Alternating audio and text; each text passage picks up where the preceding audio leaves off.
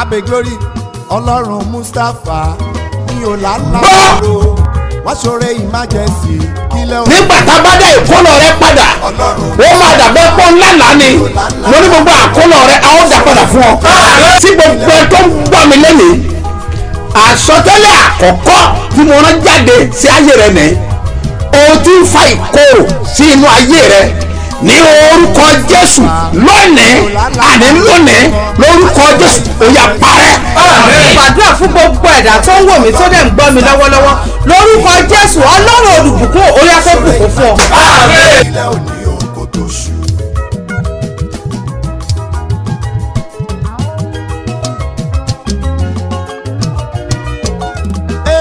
jẹ́ kí Ọlọ́run àlàáfíà May the peace of God kí ó wà pẹ̀lú gbogbo be ènìyàn with everyone tó ń gbọ́ ohùn mi. hearing me. ẹ gbọ́ ìkéde Listen látẹnu to mi. this announcement from me. mo fi òní sọ fún ọba I ìpè tell you today that ogun jíjà rẹ tán your battle is over. làálàá rẹ dópin Your struggle is over. ọwọ́ ọ̀tá dasán lórí The ẹ̀ hand of enemy will be in vain in your ìmúlẹ̀ life. wọn mọ̀fọ́ Every of their plans will be in vain. ìhàlẹ̀ ọ̀tá lórí ẹ̀ Everybody of the enemy over ó your life dasán will pátápátá be in vain. ojú máa completely. tì wọ́n They will be ashamed. àwọn tó ń sọ ìjáfara rẹ Everyone that's looking for your downfall, ojú máa tì they wọ́n will be disgraced. àwọn tó ń retí ẹlẹ́yà rẹ Everyone expecting your failure, wọ́n padà wá sábọ́dọ̀ ní they ayẹyẹ will rẹ come to celebrate with you at your torí wípé celebration a because ti kọ orúkọ rẹ your name has been sára àwọn written. ẹlẹ́rìí Part of the testifiers, ọwọ́ ọ̀tá ò ká the hand of enemy wọn ò could lè not get yí ayọ̀ rẹ They padà couldn't turn your lórúkọ joy Jésù in the name of o ti Jesus. rà àánú gbà You obtain mercy. Jésù Olúwa wa. Jesus' name, my Lord. orúkọ mi ò yí My padà name changes now. àpòstélì yín Your náà apostle. Dr. SMO Mustapha JP baba ṣebí ọba láti ìjọ Cedar Golden Church Land of Reality tí olùjọ wà ní Gbáremú Ìdíòbí Airport area ní ìlú Ìbàdàn. ó ń jábìrà o. ọlọ́run bàbá ṣe bí ọba máa tú gbogbo ènìyàn sílẹ̀ o. ìtúsílẹ̀ tó. Abẹ́kúta freedom crusade. Ọlọ́run ti pàṣẹ fún bàbá ṣe bí ọba bọ́sùn Dr. SM Mustapha JP láti fi ìfàmì òróró yàn tó bẹ lórí wòlíì. Pàṣẹ ìtúsílẹ̀ àtòmìnira fún gbogbo olùgbé ìta ọ̀sìn. Láfẹ̀wá ṣàpọ̀n kútọ̀ pàṣẹkẹ́ ìjẹun tuntun àdàtún ẹlẹ́gà eléwéèrán òṣìẹ̀lẹ̀ ìyànà mọ́túárì àkórí ẹ̀ òmìnira mi my freedom. Látọjọ́ Wednesday 23 bí Saturday 26 February ní Jésù yóò fi máa tú àwọn èèyàn rẹ̀ sílẹ̀ kúrò nínú ìdè àìsàn ìpọ́njú ìdè àìrólùrànlọ́wọ́ àtọlóore. Má dàkẹ́ mọ́lẹ̀ Jésù fẹ́ ṣe tiẹ̀ náà nípasẹ̀ ìpè Ọlọ́run tó dájú lórí apostolic SMO Mustapha JP bàbá ṣebí ọba pẹ̀lú ọ̀pọ̀ olórí ẹ̀mí àtàwọn ikọ̀ májẹ̀mú aago 4 ìrọ̀lẹ́ 4 p.m. láwọn máa pàdé ní Múdàlá wá stadium opposite Mountain of Fire Aṣẹ́rù Abẹ́òkúta tó o bá wá òmìnira rẹ̀ dájú lórúkọ Jésù àmín o. ẹ gbọ́ ohùn mi Listen to my voice. mo sọ̀rọ̀ jáde láti inú ẹ̀mí I speak out from the spirit. ohun àkọ́kọ́ tó jáde pé First thing that comes out is that wọ́n gba agbára tí ń tọ́jú àlámú ọ every power that engage you from your dream, lónìí ogun ọ̀run gbà ọ́ lọ́wọ́ wọn. all of us will save you from them. iṣẹ́ tí ọ̀tá ṣe parí The lójú àlá what the enemy has finished in the dream, ẹ̀jẹ̀ Jésù the parẹ́ blood of Jesus will wipe it Jésù off. Olúwa In wa. Jesus' mighty name, my Lord. náà kí n tó tẹ̀síwájú Before I proceed, nínú mẹ́sẹ̀ tá à ń bá bọ̀ lánàá this that you said that you have been ready ó náà ni yesterday wípé is that àwọn kan kọ ìwé fún there are ọ some people that wrote to us. ẹni àkọ́kọ́ sọ wípé The first person said onídàdí Daddy, ó lóun láàlá he's dreamt òun wá rí wípé and he saw that ọ̀rẹ́ òun gangan tímọ́tímọ́ his close friend ọwọ́ à ń kọ́ṣẹ́ lọ́dọ̀ was tòun learning from him. ọ̀rẹ́ rẹ̀ His close ó intimate wá friend kọ́ṣẹ́ comes ní to ọ̀dọ̀ learn rẹ̀ from him. lójú àlá yẹn In that dream, ọ̀rẹ́ yẹn wá ṣàìsàn and ní ojú àlá his náà friend fell sick in that dream. ìyẹn ni pé It means that ó máa ní ìwà kan tó máa hù it will have a behavior àbí you will ìwà kan show, bẹ lọ́wọ́ rẹ̀ or there's a one attitude with tó you máa kọ́ ọ̀rẹ́ that you teach your á dẹ̀ friend, jẹ́ ìpalára ńlá fún and ọ̀rẹ́ it will be a great destruction from your nítorí náà friend. ìwọ gan Because of ronú this, ara you rẹ yourself think ohun tó o deeply bá ń ṣe tí kò what you dára are doing that is not good, kí o yí padà and you change. ogun ayé ò ní borí ẹ̀. The battle of that will not overcome you. ọmọbìnrin kan ló ní eléyìí A woman owns this. ó lóun lójú àlá òun Saw in the dream òun wá rí pé òun lọ sí abúlé àwọn that níbi will tó òun ti travel to dàgbà their village where she grew ó wá rí up. wípé Saw that kábíyèsí ìlú yẹn wá sọ that wípé the king of that òun fẹ́ òun dandan ni. Now told her that he want to marry her by force. Kábíyèsí mọ̀ mí ni. Don't you know me? Èmi ayé alágbájá. Lágbájá's ó wife. sọ pé Said. àníṣẹ́ I say. òun ò fẹ́ ọ̀dà tó ọ̀bá dẹ̀ fẹ́ òun ò ní dẹ́yìn to lẹ́yìn. marry me, I will not leave you. Ó lọ gbàdúrà. You go and pray. Àwọn kábíyèsí kan bẹ nú There are odò. some king. Àwọn queen náà wà nú There odò. are some olori in the river. Ò lára àwọn ló fẹ́ fẹ́ o. Part of them want to marry you. a bá fẹ́ ṣerú If eléyìí. they want to do this, ọmọ ń sábà kó bá èèyàn o. they do affect one. If you get one Ọ̀pọ̀lọpọ̀ obìnrin mi ìtàn bá rí pé if you see that, ntí ò tó nǹkan ó kàn mú lọ. what is not good, they just take them Èyí away. àwọn ìṣẹ̀lẹ̀ báyìí ni. Those are a incidents ti like fi this. hàn ọmọ èèyàn. They reveal to Ètè ló you. bá wọn ikọ̀ Ọlọ́run. Go and meet the men of Kan God ṣe ìtúsílẹ̀ to fún do ọ. deliverance for you. Wàá dẹ̀ bọ̀ lára. And you'll be free totally. Lórúkọ In Jésù. the name of Jesus. Ogun ayé ò ní borí Battle ẹ̀. of that will not overcome you. Ẹgbẹ́ ogun ènìyàn. Listen, everybody. Mo fẹ́ ká kọrin ọpẹ́ I kan. want us to sing a thanksgiving A song. fẹ́ fi yin We Ọlọ́run. want to praise God. A wà wọnú And we mẹ́sẹ̀gì. now move it there after the show.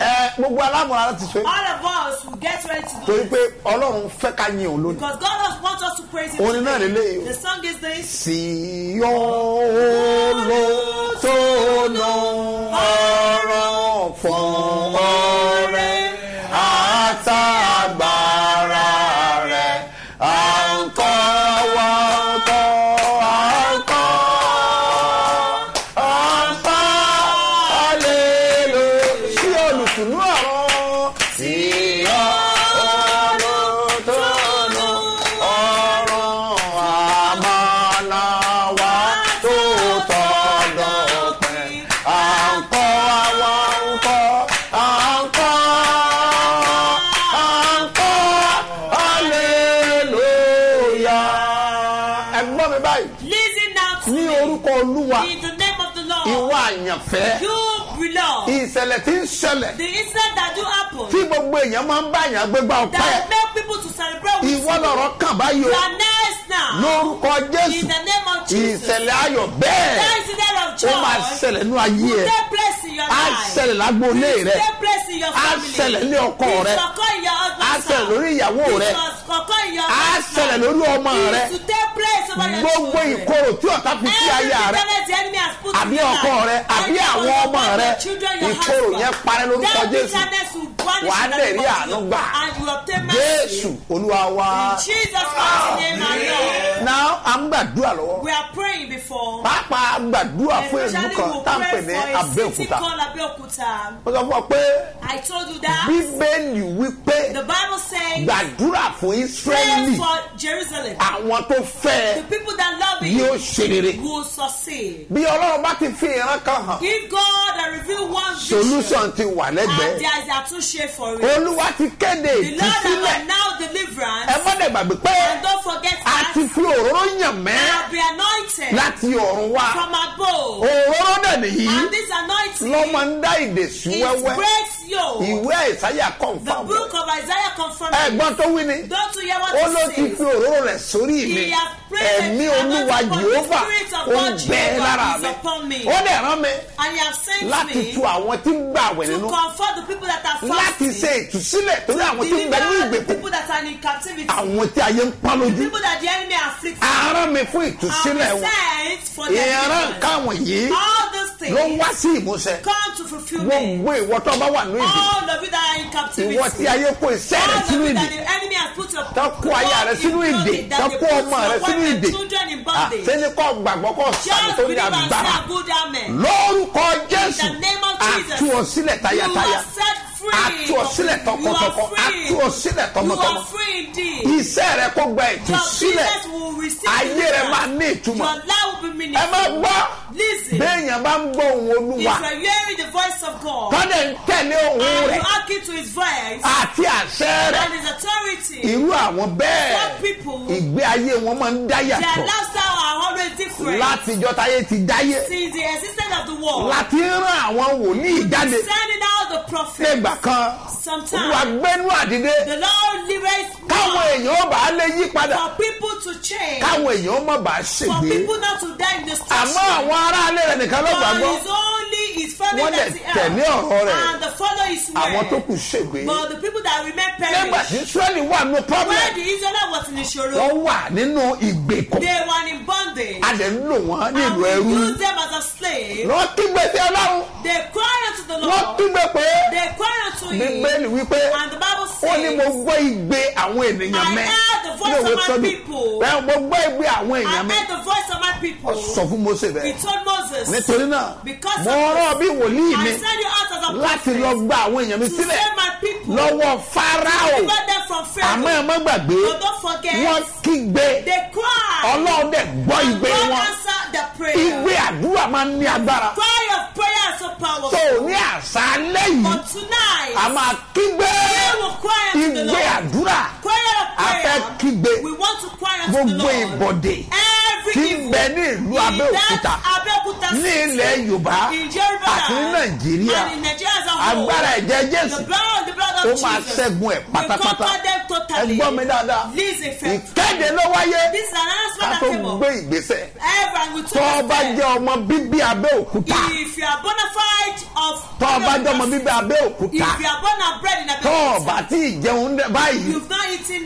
tó now, o tí ì jẹun dàjí you've not eaten very rí early pé this o morning, gbà àwẹ̀ make lónìí. sure you fast today. ìbá àjà aago méjìlá agbára rẹ Whether you gbèdé can pray by rí pé 12, o gbàdúrà. make sure you pray. ẹ̀yin tẹ́ bá jẹ́ ọmọ Abẹ́òkúta Those of you that are Abẹ́òkúta tí ibi bona tẹ́ ẹ fide, wà jìnnà where you are is far. ìtọ́ba náà ọjọ́ náà Whatever will cost you, that is jọ ìwà lórí Facebook make sure you darapọ̀ mọ́ Ọba wa ti da aago márùn-ún àbọ̀ and when it's ní 5:30 àṣálẹ́ p.m. láti wọ Facebook we will be on Facebook. tó ló ti darapọ̀ mọ́ wa You can join us. káàjọ gbàdúrà We will pray together. sáré bá lọ ní ìwé mímọ́ Quickly go to the Holy sáré Scripture. lọ ìwé Chronicle Second kejì Chronicle. Chronicle kejì Second orí Chronicle. ogún Chapter 20. bámi ka ẹsẹ̀ kẹtàdínlógún Verse 17. kẹlọ ṣẹlẹ̀ mbẹ. What happened ẹ̀yin there? kò ní ìjà ní ọ̀rọ̀ yìí. ẹgbẹ́ o Listen. Olúwa ló rán mi sí ọ The Lord sent me to ẹ you. níjà tí nìkẹ́gbọ́n You don't need to fight. You ìgbọràn sàn ju ẹbọ rúru lọ Obedience is better than sacrifice. ìfetísílẹ̀ ó And to sàn argue ju is ọ̀rá better àgbò than lọ fighting round. tó o bá ti gbọ́ràn If you o are ní obedient, problem you náà don't rọ have any issue. o ní ìjà nínú You ọ̀rọ̀ don't yìí have any fight. yes ẹ ṣẹ́gun.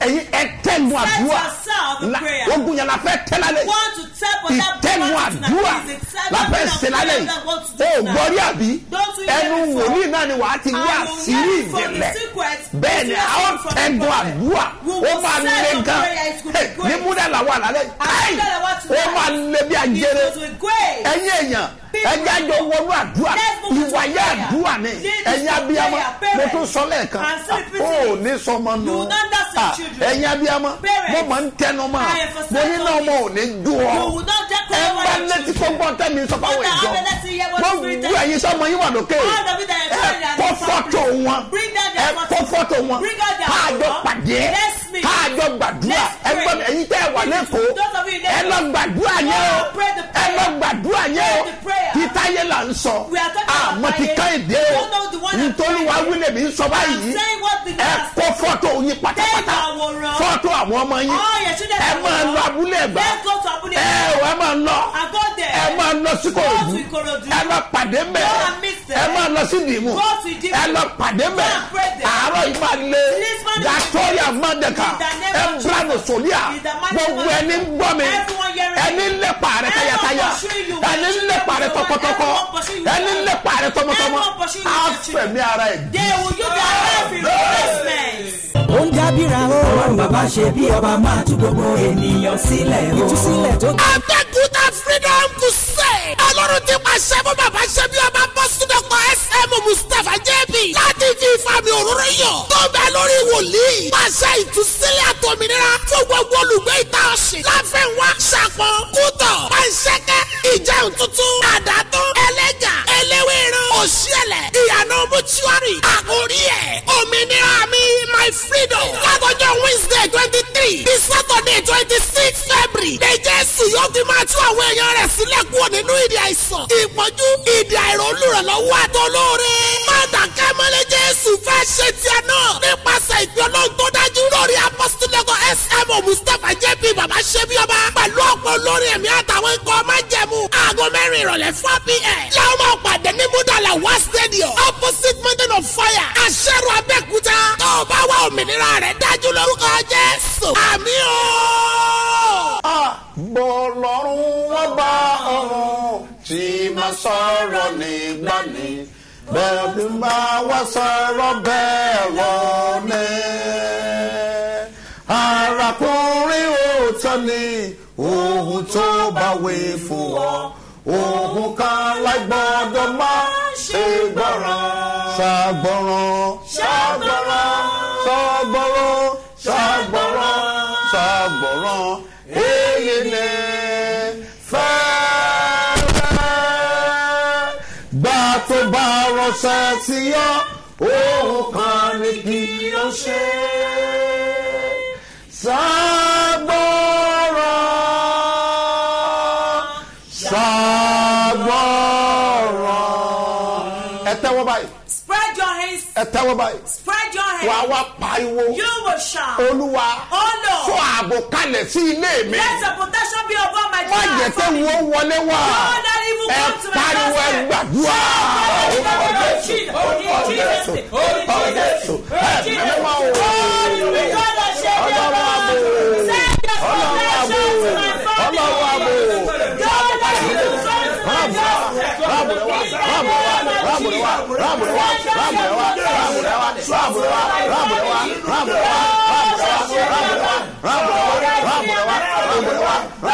Olúwa wa ẹ má gbàgbé Bíbélì wípé Olúwa ni olùṣọ́ àgùntàn mi.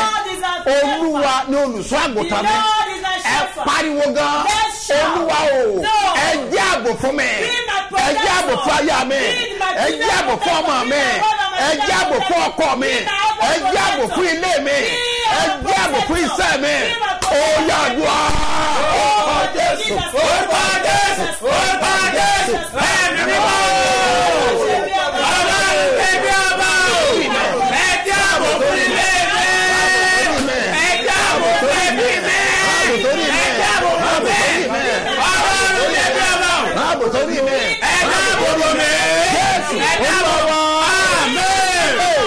Ẹ̀mí ọ̀run bá lórí òkè yìí ó yàgò Sátánì. Èsì yàgò Sátánì yàgò. Yàgò yàgò Sátánì yàgò. Yàgò yàgò Sátánì yàgò. Ẹ̀mí ọ̀run bá lórí òkè yìí ó yàgò Sátánì. Yàgò yàgò Sátánì yàgò. Yàgò yàgò Sátánì yàgò. Yàgò yàgò Sátánì yàgò. Ẹ pariwo Olúwa o sọ agbára rẹ kalẹ̀ sí ilé mi. Gbogbo agbára Sátánì ó yá ìyàgò. Ó yá àdúrà. Orúkọ Jésù. Orúkọ Jésù. Orúkọ Jésù. Ẹ̀mí mímọ́.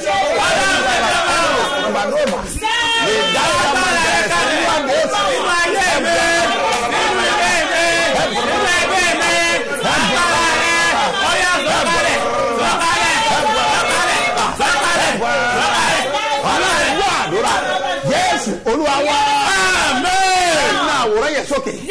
Ẹ̀nà àwòrán yẹn sókè. Ẹ pariwo gan. Olúwa o má jẹ́ náà ọmọ ń jó mi. Má jà yóò fọmọ pamí lẹ́kọ̀ọ́. Ó yá àdúrà. Orúkọ Jésù. Orúkọ Jésù. Orúkọ Jésù. Ẹ pariwo o. Yẹ kí iná ọmọ ń jó mi. Má jẹ́ náà jó mi. Má jẹ́ náà ọmọ ń jó mi. Má jà yóò fọmọ lẹ́kọ̀ọ́.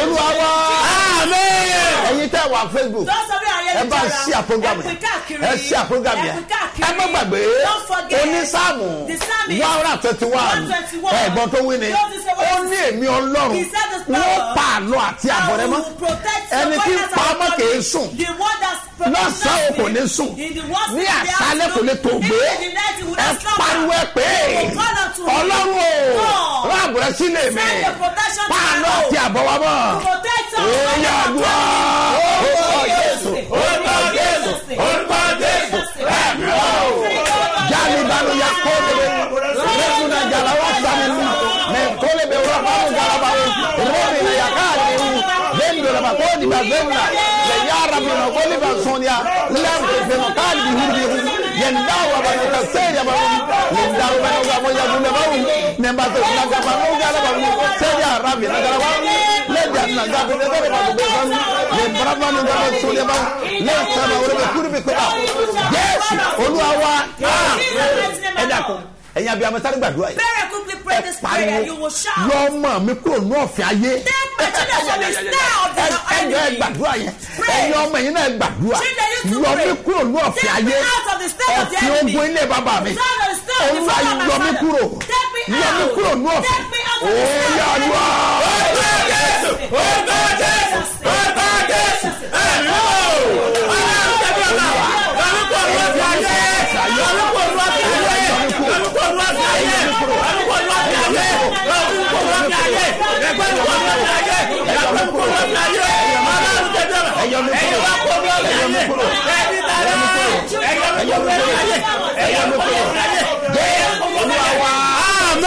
Pray for yourself. Ìrànlọ́wọ́ aláìmíràn mi lọ́wọ́ o.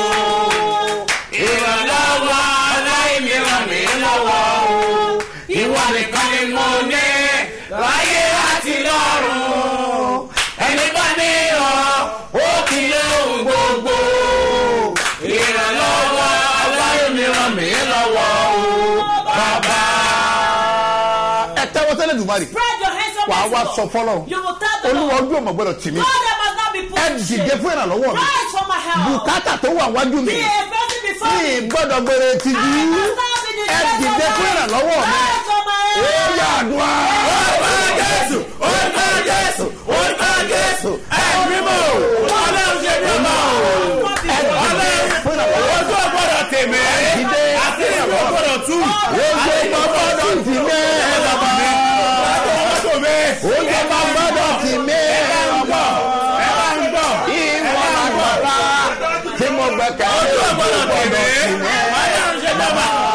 lórúkọ Jésù ojú gbọ́dọ̀ tì mí ẹ̀rọ mi lọ́wọ́ ẹ̀mí lọ́wọ́ kàtà yìí àdúrà Jésù Olúwa wa àmì ẹ̀mẹ́ta ni mo nílò mo wí lórúkọ Olúwa tí ó dá ayé àti ọ̀run bí o ti béèrè pẹ̀lú ìtara yìí lórúkọ Jésù wà á rí ìdáhùn. Àmín àmín àmín lórúkọ Jésù. Mo ti dé Olúwa sọ fún Jésù kí Jésù sọ fún ẹ̀mí mímọ́. Mo ti dé Olúwa sọ fún Jésù kí Jésù sọ fún ẹ̀mí mímọ́. Ipò tí mo wà yìí ò tẹ́ mi lọ́rùn ni mo ṣe wá. Ipò tí mo wà yìí ò tẹ́ mi lọ́rùn ni mo ṣe bẹ̀bẹ̀. Ó ti tó àkókò wá gbé mi dìde kíákíá. Mi ò lá. Ẹ gbọ́ ọ̀rọ̀ Olúwa. Listen to the voice of God. Mo ọ̀rọ̀ yìí jáde.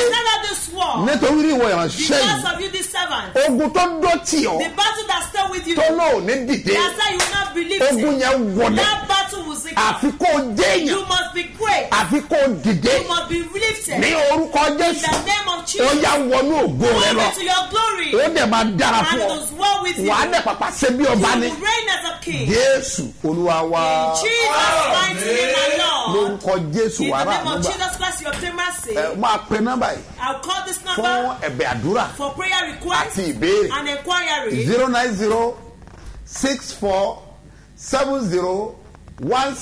09064701734. Èkejì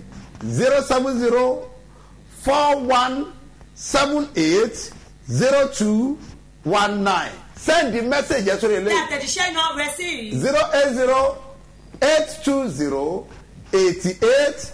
08082088888 lórúkọ Jésù wàrí àdúgbà. Baptism in Jesus' name. Àwọn tá a lọ Jọ́dánì. Those of us that are traveling to Jordan. A kú ìmúra. Happy Ó preparation. ti wọlé dé. Is Ó dẹ̀ there kanlẹ̀kùn. and it's knocking at the door. Ní kó darapọ̀ mú Make sure akájọ you join lọ. us and travel together. Ipò tó ń lé yẹn. That position Ó that you nílò are after. wòlíì. You need a Kò sí prophet. tó ná ọ. There is nothing that will cause A ò you. fàkókò rẹ̀ ṣòfò. We don't want to waste your time. Ìrìn àjò ọjọ́ méje péré Just ni. 7 days journey. Ìrìn àjò ogún ní. It's a journey of glory. Kájọ fi agagbága nínú And we are àdúrà. going to pray together. And Wá rìnrìn àjò kọ́ mọ tán pé wò yìí. come and what they call Mo prophet. mọ ilé ìdájú. And you know this one certain Ẹni tó that bá ní kọ́ ọmọ débi tó the ń lọ. one that said you should not get to your Àwọn lójú destination. máa tì. They are the one that will be disgraced. Lórúkọ Jésù wàá rí In the name ànúgbà. of Jesus, you obtain mercy. Ìwọ tó bá wà lábẹ́ If òkúta. you are in Abeokuta city Tọ́ fẹ́ kájọ lọ. and you want us to go À ó jẹ together pàdé ní pápá. and we are going to Ẹ meet. múra ọ̀pọ̀lọpọ̀ ló ti forúkọ sílẹ̀ A lot lẹ́kọ̀ọ́. of people have submitted your name. lọ fi owó kan commit ara ẹ Go lórí ẹ.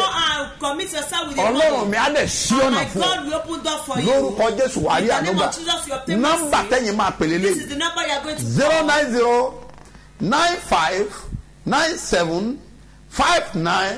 09095975993. Lórúkọ Jésù ọ̀rọ̀ rẹ̀ á dayọ̀. Your case will turn to join in Jesus. Lórúkọ Jésù wàá ṣe bí You ọba. will reign as a king in Jesus. Àṣálẹ́ òní máa le. Tonight will be great. Ó dẹ̀ máa ní agbára. And it will be powerful. Ọjọ́ mẹ́ta láti It's gbàdúrà. going to be 3 days. Aago mẹ́rin là á 4 pàdé. p.m. Ibo la ti máa pàdé. Where are we going to meet? Múdàláwá stadium. Mudalawa step. Opposite mountain of fire. Opposite mountain of fire. Asẹ́rò ní ìlú In Abẹ́òkúta. Abẹ́òkúta. Ibẹ̀ la ó ti pàdé. That is where we Kò meet. ní àsìmọ̀ rárá. It doesn't. Kò dẹ̀ mú It's rárá.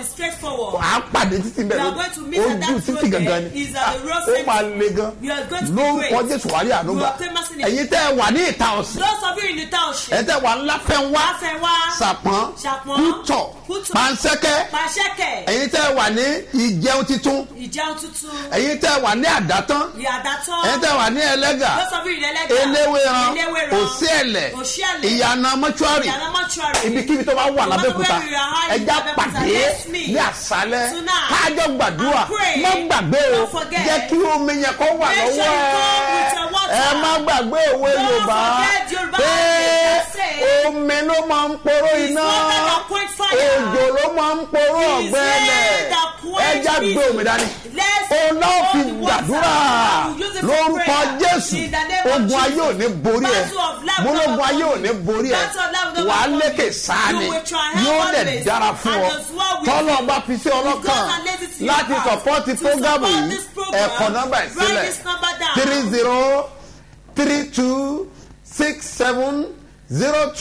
3032670285 Mustapha Solomon Moses ló máa gbé jáde ní First Bank lórúkọ Jésù ayé rẹ̀ á fọ́. Your life will manifest in Jesus. Ìwọ tí o bá gbàgbọ́ believe wípé wà láwọn àwọn tó Olúwa ń bá sọ̀rọ̀ Olúwa wípé The Lord said, 1% ìdá kan ohun tó ń ṣe fún ọ or what he has nínú given to oṣù you kejì in the second month. Olúwa fẹ́ lò You ó want to use Olúwa it. ti sọ ohun tí ó The fi Lord ṣe has fún wa said what you want to ni use mo it ṣe for. kéde pé That is why I announced ẹ sọ that. sínú Pay it àkáǹtì in ilé this ìjọsìn church account. ẹ sọ síbẹ̀ Pay it there. màá tún pè lẹ́ẹ̀kan sí I'll call you one more time.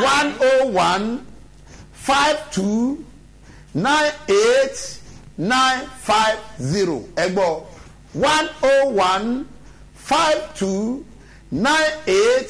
101529895 Seed of Christ Golden Church ló máa gbé jáde ní Senate Bank lórúkọ Jésù wàrí ànúgbà You obtain mercy in Jesus' mo name. wá kéde sáyé I announce to your life. lórúkọ Jésù In the name of ó yá Jesus. wọnú ògo Move lọ into your glory. gbogbo ẹ̀ tẹ́ ń sọ ọjọ́ ìbí All lónìí of you that are doing your ẹ̀yin birthday. oní wedding anniversary Wedding anniversary. mo gbàdúrà fún I pray for ní you. orúkọ Olúwa In the name of tí ó the Lord. dá ayé àti Pray ọ̀run the heaven and ayé the rẹ̀ á earth. nítumọ̀ Your life will be meaningful. ogun ilé ọmọ ní borí House ẹ̀ of life will not overcome Ọlọ́run you. wá dì ọ́ mú God will uphold you. ìrìn àjò rẹ̀ Your journey ó máa ní àdùn lórúkọ will be Jésù sweet in níwò the name yí of àmọ́ Jesus. By náà this time next o ti year, wà nínú ògo you will be in glory. yóò dẹ̀ dára fún ọ And it is well with you. ẹgbẹ́ àpẹẹrẹ gbàgbọ́ sókè Bring out your symbol mo of fẹ́ faith. gbàdúrà. I want to pray.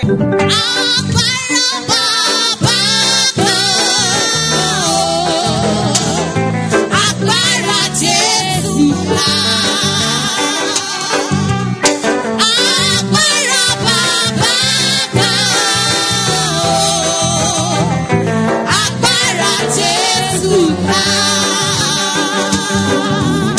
Gbogbo ìṣòro wọ́n wà láyé mi o. Agbára Jésù ńlá. mo dúró bí wòlíì I Ọlọ́run stand on the àlàyé prophets of the living God. mo wá rán agbára tó ń bẹ nínú ẹ̀jẹ̀ the Jésù blood of Jesus. ẹ̀jẹ̀ Jésù Blood of Jesus. ẹ̀jẹ̀ Jésù Blood of wọ Jesus. inú àpẹẹrẹ ìgbàgbọ́ Come to yẹn this symbol of òróró faith. omi àbí And water. ohunkóhun tó bá gbàgbọ́ Whatever you believe àti in. fọ́tò àwọn ọmọ And rẹ the blood of your children. ọ̀run kò yà sí mímọ́ Heaven will satisfy ìyanu tó retí The gan-an miracle you are expecting. ó máa ṣẹlẹ̀ It will occur. àìsàn kò gbiná Sickness will Jésù vanish. wò ọ̀sán Jesus will Jésù heal you. wò ọ̀sán Jesus will Jésù heal you. wò ọ̀sán Jesus will ó lè heal máa you. dára fún ọ And it is well ògo with rẹ̀ á you. jáde Your glory will wàá dẹ̀ manifest. ṣe bí ọba And you will reign as bẹ́ẹ̀ a ni king. yóò rí So shall it be. ìwọlẹ̀ rí kan Your next will Jésù testify. Olúwa wa In Jesus' mighty name, my Lord. kọjú sẹ́nìkan Praise somebody. sọ fún báyìí pé Tell him that I am here to